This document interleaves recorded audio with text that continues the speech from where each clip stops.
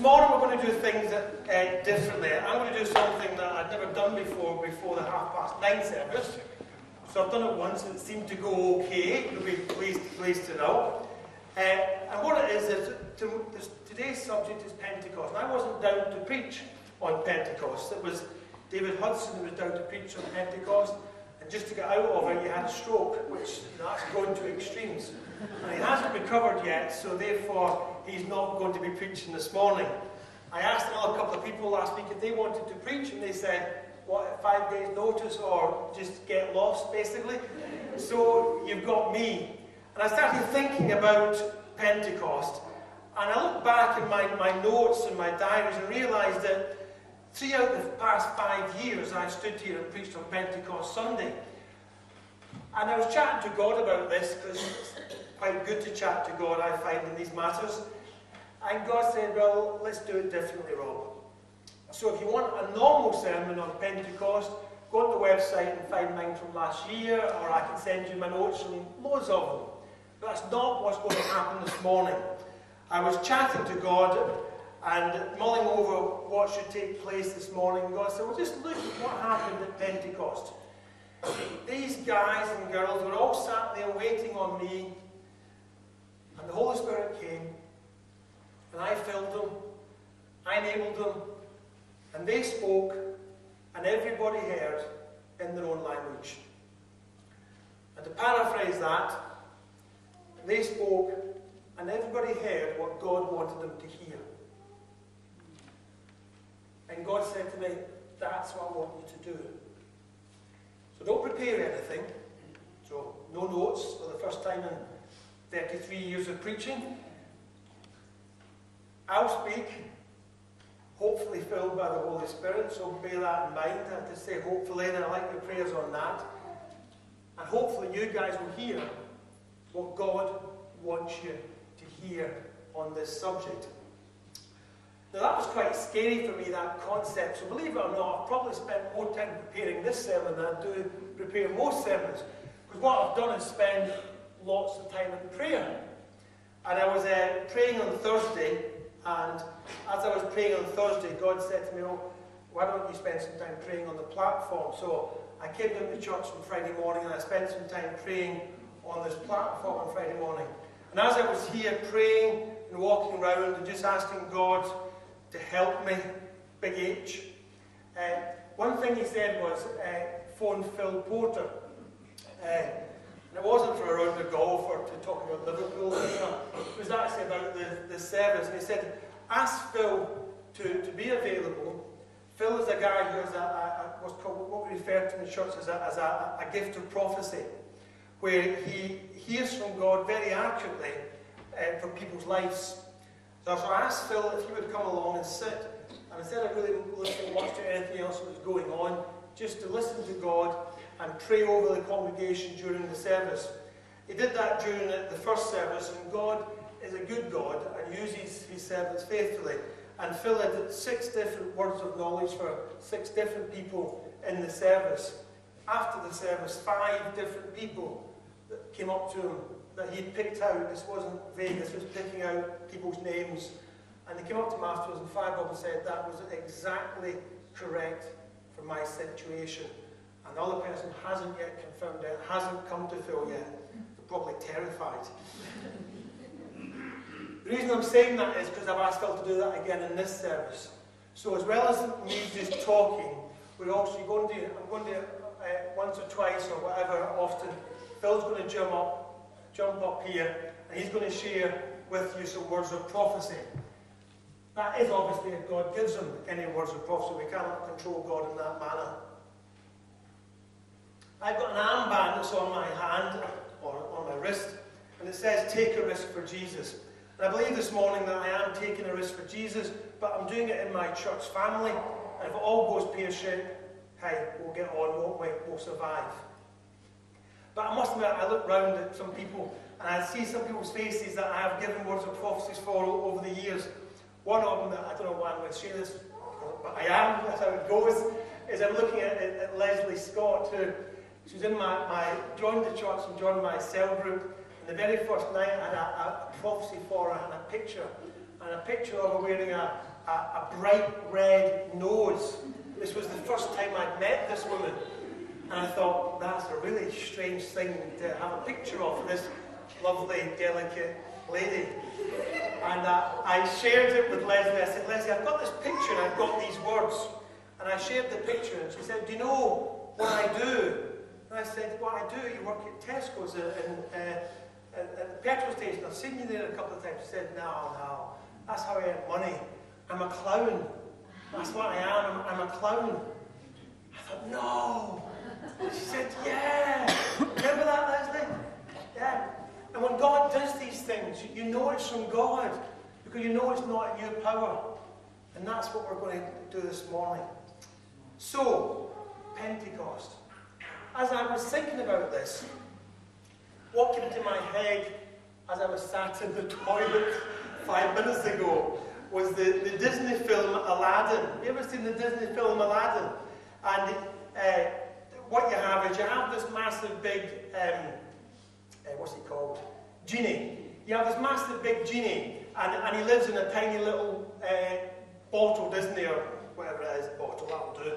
And in the film, he says this line. He says, cosmic power, any living space. As he says that in this film. And I want to transfer that across to something a bit more spiritual now. And I want you to think of the concept of we're looking at this morning, which is, Jesus said to his disciples, you will receive power when the Holy Spirit comes upon you. Now, as Christians, we believe that the New Testament clearly states, and let me tell you, it does in many places, but Romans 8 verse 9 or Ephesians 1:13 or Ephesians 4:30, many other places, it will tell you clearly that when you become a Christian, the Holy Spirit comes into you. In fact, Romans 8 says that if you haven't got the Holy Spirit inside you, you are not a Christian. Ephesians 1 says that you are sealed with the Holy Spirit. And that's not very heavy, deep, hard theology. That's very fundamental theology. That as Christians, we have God inside us. That's what the Bible says. You have God inside you. Which made me think of Aladdin, or maybe the other way around. Can you imagine that? Cosmic power, the awesome God, the creator of the world, omniscient, all-knowing, that is, all-knowing. And yet the Bible says that when you become a Christian, you are sealed with God, God the Holy Spirit. That God the Holy Spirit is in your heart. And you're not a Christian if you haven't got God inside you. Now, at one level, that's dead easy to comprehend. Yeah, that's okay. I accept that, Rob. The Bible says it all over the place. I'm a Christian. I've got the Holy Spirit inside me. But I would beg to differ that for the majority of us, for the majority of our days on this earth, we don't come to terms with that. Because it's incomprehensible. How can Jenny have God inside her and be sat there? Why is she not exploding? Yeah, she's got God inside her. Have you got God inside you? Is that what you believe? You Christians, you actually believe that? You're telling me that as you walk about your daily life, that when you go to work, you're telling me that you profess to have God inside you. That's what you're saying. So Scott Costa's telling me when he's advising these wealthy folk at Santander, if you're wealthy, Scott's the guy, you know, when he's advising these people, he has God inside him. That's the claim that he's making. Anybody else want to back up that claim? Here's the question for you, and I think actually, let's just check. I think, yeah, I did do that. A little splurge at the start. My last question that I put there was, is there any evidence? Is there any evidence? There's the question. We all accept We all accept the theory that we've got the Holy Spirit in us. But would any jury convict you? Imagine being up in it. Yeah. You know, I'm going to pick on. I've got to be honest with you, I was drawn to Simon Barker. I was, Simon's been accused. He's been accused by some of his colleagues of having the Holy Spirit inside him. He has said that he is God inside him. That's what the judge has got to decide upon. And he's in court. And the judge says to him, okay, where's your defense lawyer? What is the evidence? Prove to me that God's inside you.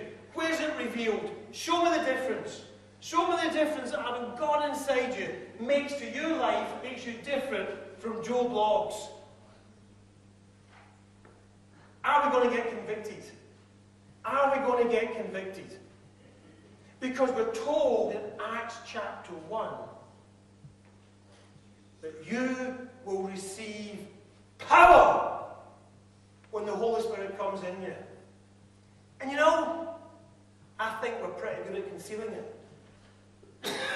A.W. Tozer says in his book that Christians should be leaking. He said the reason we have to be refilled or re-immersed or rebaptized is because we're leaking, because we should be using the power. And when we use the power, we then need to recharge the battery.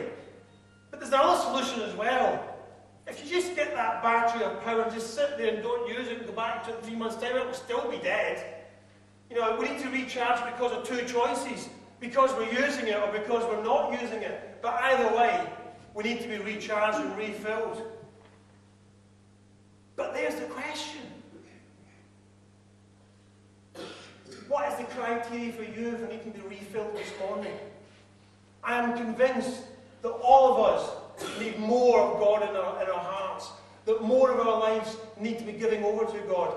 And we need more power of the Holy Spirit in our lives this morning. I don't know why.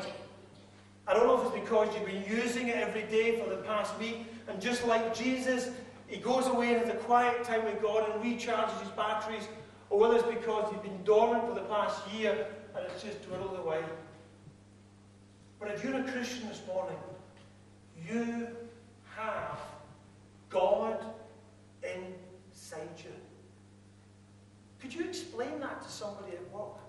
To your neighbour? Could you explain how you've got God inside you? Because I tell you what, it's a really, really strange concept, isn't it? But that's fundamental. It's fundamental. And we can look at other religions and think they're weird and wonderful. I've been told by my wife, and I've been told by John, the warden, that I've got to try and avoid being weird this morning. So I'll try and stick to being wonderful, right? But the Christian faith is weird and wonderful. What we did before, not common parlance in 21st century Britain, is it? But you know, we need to be different. We cannot conform to society. Society needs changing. And it needs changing by the power of God flowing through us. And that's what happened in Acts. Hang on a second. I tell you what, Phil, you come and talk for a minute. Maybe anything? Yeah. Yeah, good. Yeah, I think what I'll do, I actually shared something at 9:30, and I'll share it again because it is on my heart. I do have, I think, some prophetic words from God, which I'll share a little later. But just speaking into what Rob has said so far, we, as you will probably know, run the disciple ship course seamlessly, and we spend all of our time in the discipleship course. We spend a lot of our time not necessarily teaching people theology. We do that. We spend time teaching them who they are, how God sees you. And because all this stuff that Rob's talking about, having God in us, it doesn't work if you don't know who you are. And there's the phrase that sounds really good. There are two types of people, sinners and forgiven sinners. and we will all sit there and nod and go, yeah, that's true. Sounds good and Christian. And I think it's nonsense. I think it's rubbish, and I think it's stuff that gets spoken over the church for generation after generation and causes you, people who have the living God inside you, to sit there like that. Because the truth is, there are sinners and there are saints.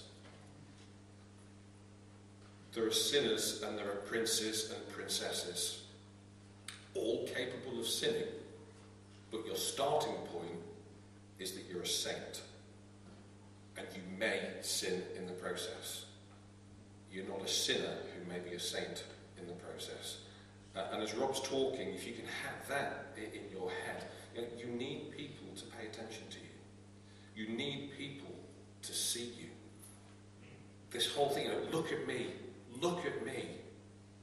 now look at God. If you can't get people's attention, God's not going to get their attention, because as Rob said, he's living in us.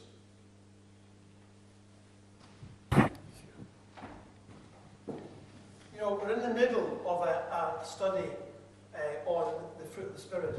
We've done 4. We're not doing goodness. Goodness and kindness we've kind of linked together. And we've got 4 more. And in the middle of this is this week, week 5. And the idea of the fruit of the Spirit is a very simple idea. It's the idea that as we live with God, his personality comes out in us. Not rocket science, that, is it?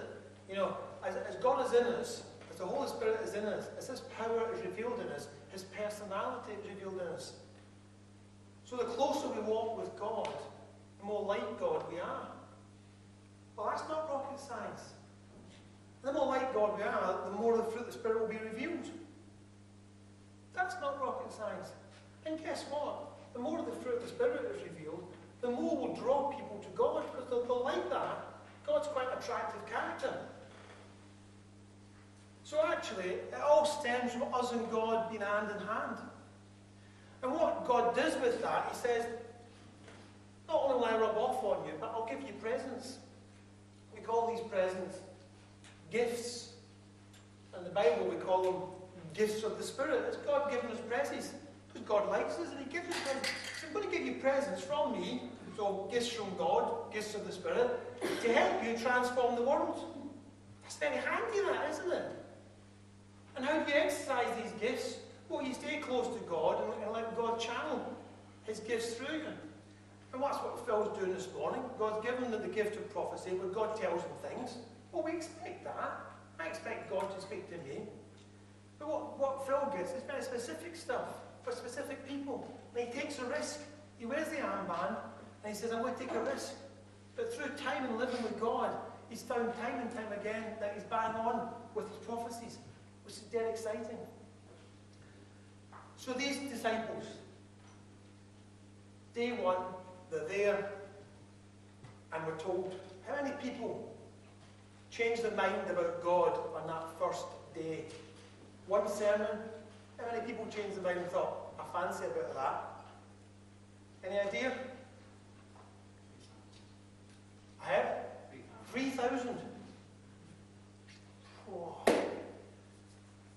3,000 people became Christians because of their sermon, because of, to be honest, they got no idea what they said, because of the power of God flowing through them. 3,000 people. That's a decent jump in the church size, isn't it? We could cope with that. Liz, could we cope with that financially wise? Would that be good? Could we do with that? What about spiritually wise? Spiritually wise, 3,000 people filled with the Spirit, excited at the power of God being revealed to other Christians.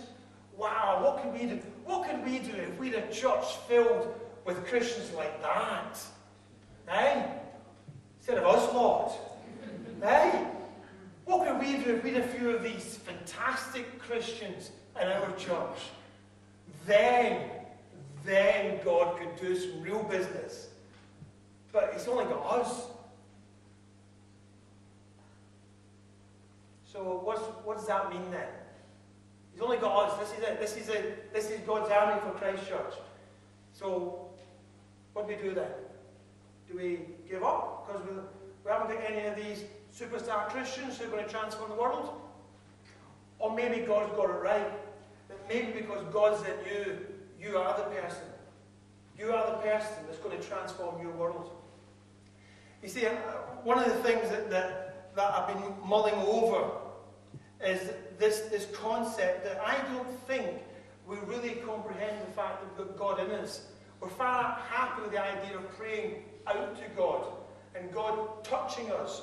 But God's out there and He comes into our presence. He touches us, or we pray to Him. And that concept is a very Jewish concept. It's not unbiblical, it fits in, but it's about the concept of praying out to God.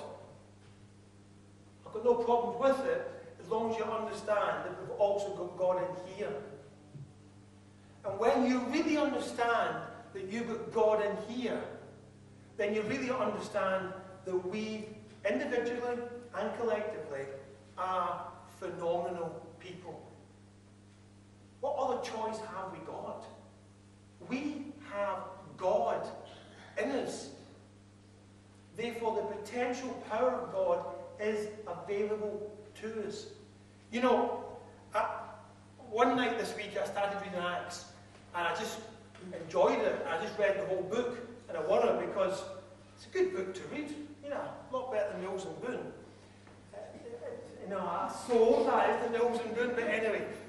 And as I read it, I realised it, and I read it, and I went back and checked some things.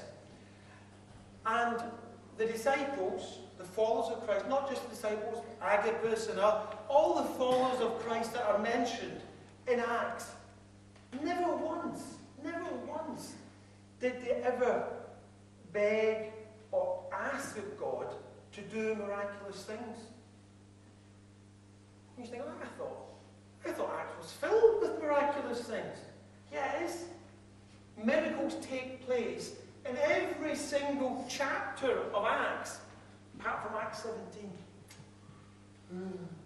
Sorry about that. But 31 chapters, miracles take place in every single chapter. But every time that a disciple declares God's glory, they just declare God's glory. I mean, Paul at the end of Acts, I think it's Acts 28, when he's marooned, shipwrecked on Crete, and he comes, not Crete, Malta, sorry, he's shipwrecked, and was told that everybody in the island came to Paul, and he healed them all. And we get the example, you can look at this yourself, look at it in the Gospel, look at it in Acts, every single time, they just declare healing. They don't beg. They don't say ifs or buts. Peter and John, Acts chapter 3, I think it is, going to pray at the temple, and they meet the blind man, and he says, give me money. Peter says, no, but in the name of Jesus Christ of Nazareth, get up and walk. And he gets up and walks. That's just it. The attitude is unbelievable. The attitude revealed by Jesus, revealed by the disciples, revealed throughout the New Testament. It's an attitude that I don't think I have. So the question is, am I wrong, or is the Bible wrong? I know it's very hard, and it's hard to believe, but I think on this occasion, it could be wrong, but it's wrong. Where's my glass? And maybe we need to start changing our attitude to Bible attitudes. You have God within you. God wants Him to burst out of you. That's got to start changing your mind in some way. Don't get me wrong. But my experience tells me that I've prayed for lots of people to be healed. And many of them haven't been healed. But many of them have. And my understanding is I need to pray for more. And I've seen some phenomenal miracles take place, you know, with God's power flowing through me. And I don't blame God for the ones that are not. I don't understand it. But I keep on going. Phil.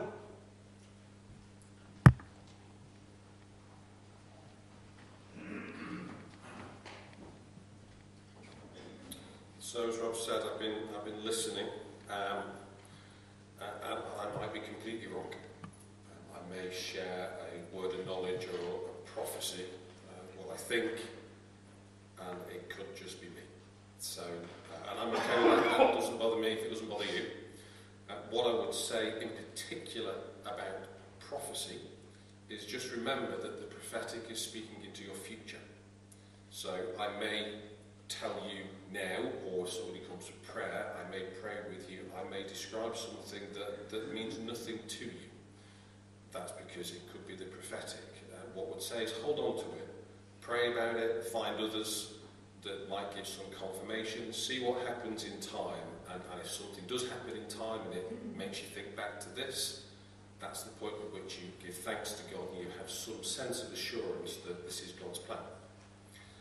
Words of knowledge are just words that are describing somebody's life in a way that convinces you, hopefully, that it's God, because how would that person know that? It's something that has happened.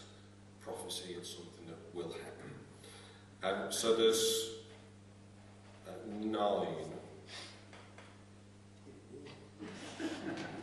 be quick. I asked God to speak to you, but not that much.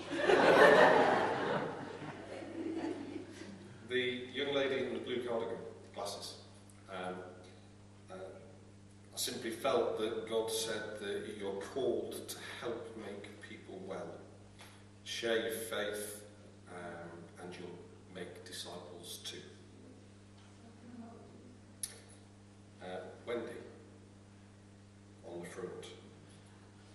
What I sensed was God saying that you doubt your goodness and your compassion. You doubt yourself as both a mum and a wife at times. And he wants to reassure you that you have been the very best on all accounts. And you have loving service to your family for years to come. So don't doubt who you have been, because he doesn't. I can't give one of them because it's youth and they're upstairs. I'll do that after. Somebody at the back of the church, and this was non-specific, I apologise, it's just that way. Felt as though time is just running too fast. You can never catch up with yourself. And if that means anything to you, God is saying, just stop and pray some more.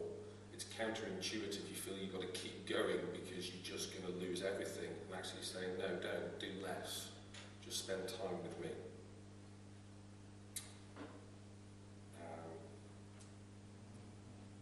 The gentleman with the glasses and the white top and stripes, yeah. I felt as though God was saying that, first of all, say, welcome. You have a home, and the teaching gift in particular that you have is something that could bless and will bless many churches. The gentleman, 2 rows from the back, I feel as though God was just saying, choose me. Just choose me. I'm here. I'm waiting. Listen to my knock, what Jenny was saying earlier. And then 2 more that actually I got last night when I was praying. I'll be honest, one of them is a little odd. It just doesn't make any sense to me, only because of who it is.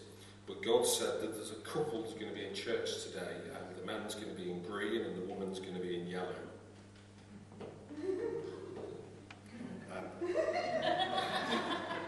There happens to be a man in green and a woman in yellow over there. But what it said was that you have a calling to work with the disabled as a couple. Don't doubt the call and listen.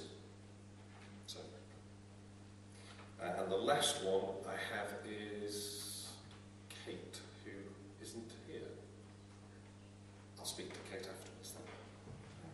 So there you go. Say you too. You know, I want to thank Phil for doing that. It's risky what Phil is doing. We're church family. Phil's been part of this church family for 20 years, 19, 20 years, that kind of time scale. You know, this is a place where, to be honest, it really shouldn't be risky. All we're doing is telling you what we believe God said. That shouldn't be a risky thing to do.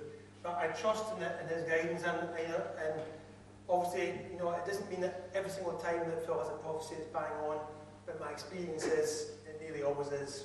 So if you receive something, please pray about it, chat to somebody you know well, chat to God, chat to Phil, and do something with that. I want to, within reason, draw a time to an end now. I want to just make one final point.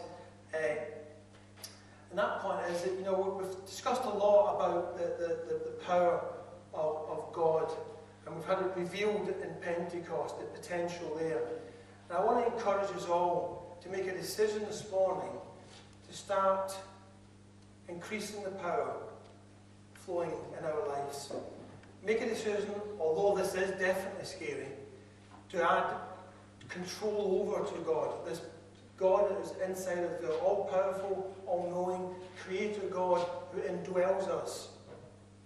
But as Jenny says, he's not forceful in what he does to turn that power over. Michael Green, in his book on baptism, talks about being filled with the Holy Spirit and having the power of the Holy Spirit being released. And he refers to having a sports car, which that latent power is there, but the engine's not been turned on to utilise it. And I want to encourage this morning to make a step of turning that engine on and saying, yeah, I want God's power released in me. I know it's there. I understand the theory, but the practice is maybe a little bit weak. So I want to turn on that engine, and I want God's flower to be flowing through me and out of me, so that we can be the ambassadors. We can be the prince and princesses. We can be the representatives that Christ needs us to be. Because God's plan is that he flows through us to transform this world. We increase his kingdom by his power flowing through us. That's the Great Commission. And that's your Great Commission. So what I'm going to do is I'm going to ask Heather to come up and just play some music for us. And I've asked a few people to come forward to be willing to pray over anybody. And I want to ask you, as Heather is playing some music, if you want to, come forward and just, well, you can do it if you want. Recommit, to be refilled, to be reanointed, to have that engine turned on, to have that power flowing through you, to be the person that God wants you to be, to step over the line and say, I want to be your witness, I want to be your ambassador, I want to be your princess. I want that power to be flowing in me, through me, and out of me. If any of that is where you're at this morning, I encourage you just to come forward to the front, and there'll be people here happy and willing and desirous to pray for you and just to encourage you. If you don't want to do that, that's fine. Still make that commitment yourself. But as church family, let's get involved with each other. So as Heather's going to, I don't know what Heather's going to do, but Heather's going to do some stuff over there, and the prayer team that I've asked will come out to the front here, please. Let's come to the front. Let's not do it across in the corner. I'd like you right across the front, because this is public, exciting stuff. And we'll just have a 5-10 minute